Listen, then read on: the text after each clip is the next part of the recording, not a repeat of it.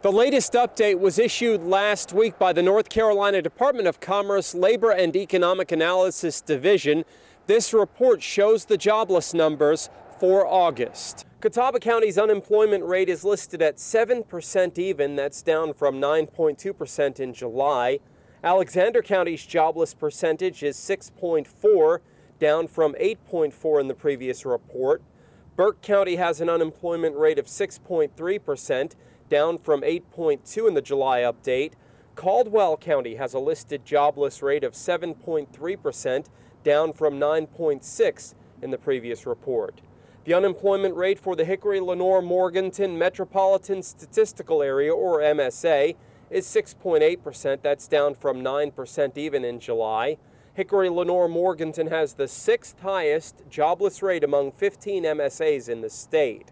North Carolina's unemployment rate is 6.8%. That's down from 8.8 in July. Unemployment rates decreased in all 100 of North Carolina's counties in August. Scotland County has the highest unemployment rate in North Carolina at 11.6%, while Watauga and Camden counties share the lowest jobless rate at 4.6%. Reporting from Caldwell County for WHKY-TV News, I'm Rob Eastwood. Back to you.